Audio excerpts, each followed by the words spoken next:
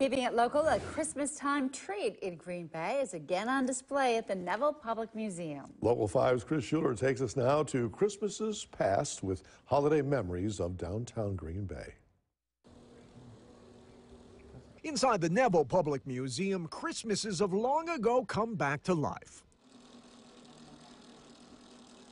Through these ornate figurines, which for decades were displayed each Christmas in the old Prangy's department store downtown. We have dolls of Christmas past, we have woodland creatures, and we have the snow babies. The dolls were acquired by the museum in 2004. The pieces had to go through quite a bit of restoration to be on display. And now each Christmas they're brought out of storage for this exhibit, Holiday Memories of Downtown Green Bay. It's been a staple during the holiday season for families to come and gather and share their time here at the Neville. With the dolls, window displays are recreated, and an enchanted forest with a talking spruce tree comes to life. A world Prangy's developed to draw people to their store each Christmas in the 50s and 60s. To give families an opportunity to do something downtown, but ultimately, too, in those window displays, they were promoting products of the holiday season. The animatronic dolls are showing their age. Some 50 years old, their inner mechanics are no longer used. We animate the scenes, just not with the original mechanics of each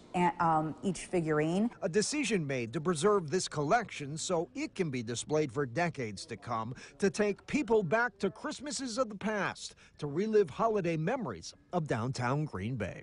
It's a downtown Green Bay tradition that the Neville tries to keep alive each year. Reporting in Green Bay, Chris Schuler, Local 5 News.